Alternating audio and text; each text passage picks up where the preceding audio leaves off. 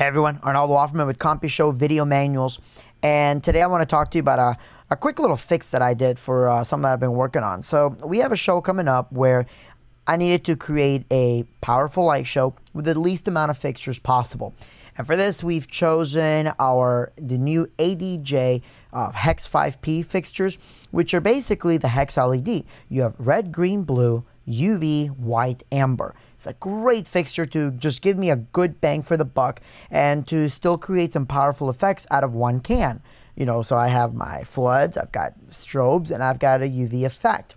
Now with this particular light, even though I can't do a UV as a black light while the floods are on because it color mixes, it still allows me separately to do some, you know, to do the effects respectively. But again, I'll save that for a later review. I wanted to find a way that I could easily program this because when I looked at the actual instruction manual, I saw that there was only one dimmer and only one shutter. So that means if I make it strobe, everything's going to strobe. And I thought, that may not be what I want. So how can I make this work? Well, let's go ahead and take a look. I'm going to go ahead and close this stuff here. Let's see. If you hear random noises, that's because of the MIDI map through that I have. So I can control, like with my MIDI con, I can control CompuShow and Arceus at the same time. And again, that's for much later on. We're going to go ahead and open up our 5P hex, which is right here, Ultra Hex Par. Now I'm using the Par 3 from the 3 LED version, but it's the same LED mapping. I'm just going to go ahead and merge it with this dock here. And I've already made these, so you can kind of see what I did. So I basically have a couple of tabs. I have, of course, you know, we have a regular dimmer tab. I have a shutter strobe, which originally came with it. I'm not using any of those. I made my own tabs. The first one is the black lights tab, which I have it as always on because I control it with my MIDI con. My black lights are always activated. It's just, you know, what dimming setting I have. And this is very simple. What I did here when I open it up, I have my dimmer is always on, and if I need to, I can actually, you know, activate the always take priority or anything like that if I need to override anything last minute. But I just have the dimmer always on. So basically that means that if I dim this, or if I dim the actual dimmer, it's not going to affect that at all. But I do have the UV on a dimmer value. Now if I wanted to, I could also use the min max. So it doesn't matter which one you use, because when you actually control it, let me see if the fixtures page will show that. Let's go over there.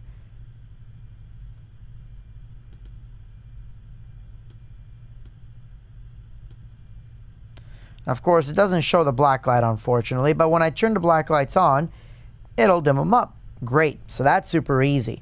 And I can dim it because it's not using the dimmer value. It's actually dimming the black light value itself.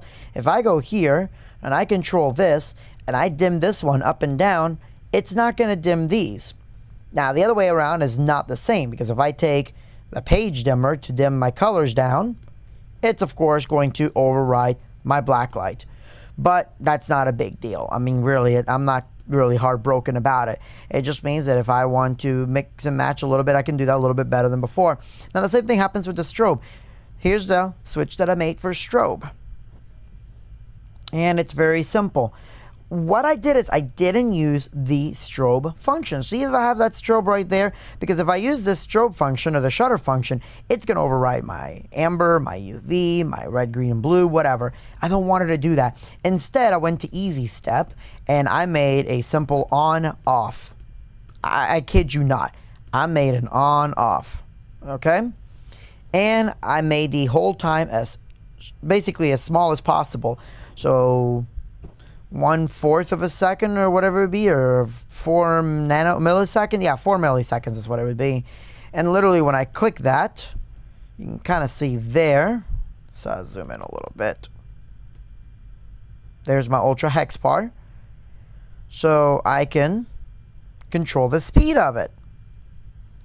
CompuShow has a really neat little feature, and that is that if it does not see a dimmer value, meaning that if the light doesn't have a dimmer that's activated, it will write the actual value, or the value of the available sorry, if it doesn't see an actual dimmer option, so again, the dimmer right now is set to solid on, it's going to dim this guy. So it will literally dim that guy respectively to the program. So what this means is that I can dim my strobe, but it doesn't mess with my color function. Okay, so again, you see there how it's dimming, or not dimming, strobing. I can shut it off. And I can dim my strobe down without it overriding the actual dimmer. But again, the opposite is not true, because the colors, unfortunately, I can't dim all the colors respectively at the same time. Not in this particular mode. So if I take, let me go and shut this color off. If I go into my strobe and I dim my master page, it's going to dim my strobe, of course. If I go into here, my color mix, and I do my dimmer, now it does write that separately.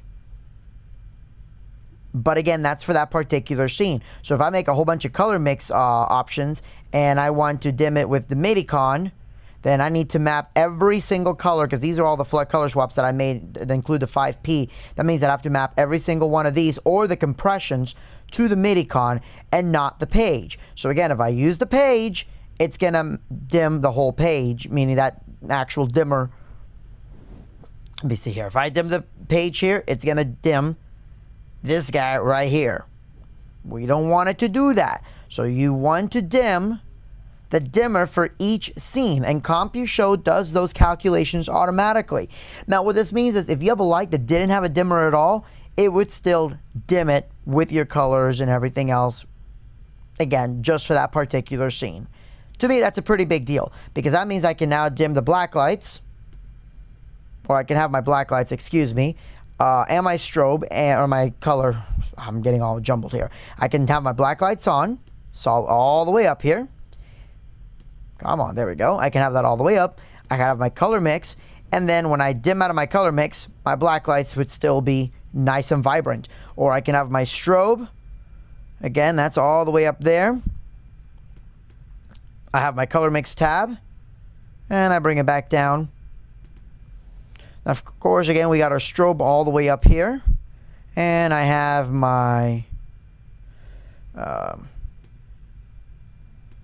there we go, right there. Whoops, what is, there we go. What is it doing? Sorry, that's me dragging the mouse. So again, you can actually see the strobe function of the hex bar. Ignore these two. That's just a way that it's rendering right now, because I'm running on a beta. But you can actually see the strobe there. And if I dim this guy down, it doesn't affect the strobe, because I'm not dimming the page, I'm dimming the individual scene.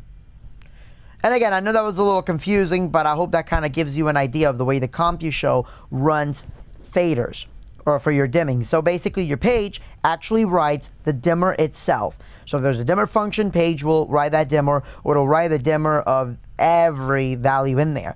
If you do it for that scene, it's only going to dim that particular scene without it overwriting everything else. How it does that, how it does the math calculations, is beyond me, and I try not to figure it out. I just know that it works. The way that I think it does work is, let's say we have this scene here, and then we dim up and down. Let me go ahead and initialize out of there. Okay, so we have this dim right there. The way that I think it does that is that when I actually dim it, again, it doesn't use this dimmer switch, not because it's deactivated, it just doesn't use it at all. Instead, it dims these guys that are activated. So right now, it's these four. It dims these four respectively. So whenever I dim it down, it dims them down respectively. When I dim it up, it dims it up respectively, almost using min and max values. And if you didn't get it, you don't have to. You just have to know that it does work. That is a huge feature. Not a lot of softwares out there have this sort of thing. You know, you have one dimmer, and if you dim one thing, there you go. That's it. You know, that's all it takes. So this means that in my MIDI-Con, let's go ahead and open up the MIDI-Con now. Okay, so if I wanted to map this to control my 5P as a flood, just a dimmer for the color floods, right? Because in my MIDI-Con, I have this one will control the dimmer. This one controls the freaks. And then these are flash buttons to control the freaks and different functions of the freaks, right? Well, if I have this to control the 5P in general as like the master page, right? If I have that control the 5Ps, that's going to pretty much mess up this show. And I don't want it to, you know, control my floods or my strobes.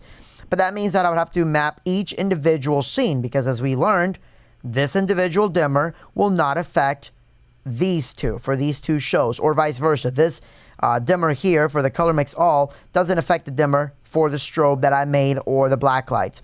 But that means I'd have to map every individual scene. And that can be kind of a pain. Well, the easiest way would be that I go into here. There we go. See right there how that controls dimmer for the page? Instead of doing that, I would actually delete this guy. And I'm going to go into the compression. And we're going to go into compression dimmer. We're going to deselect these. And we're going to go into master because I want to select the master page. And we're going to do the compression for red. And you're good to go there. Now, of course, this now controls everything. So it'll override my other fixtures as well. And there are ways that you can get around doing that, but that's for a whole different section. We're just pretending you're using this for your 5P, right? So we now have... we can actually dim the compression of the red. So even if I select this one here where it's, you know, different red and green, it still controls that one. It controls everything within this compression. So that means that if I dim this, of course, I would want to delete the page one so it doesn't control my page, right? So let's go ahead and do that actually. Let me copy, delete. Okay, so now it's no longer affecting my ultra hex par. It doesn't affect the master dimmer. Now it controls the dimmer for each individual compression. So if I dim this, my black lights and my floods will still be on. Again, that's an absolute big deal that I can have one light and have a different strobe function, a different dimmer function, even if there's only one strobe and dimmer in the lights DMX traits. This may have been the most confusing thing for me to explain. Hopefully you understood what I was saying. Thank you guys so much. Have a great day. God bless.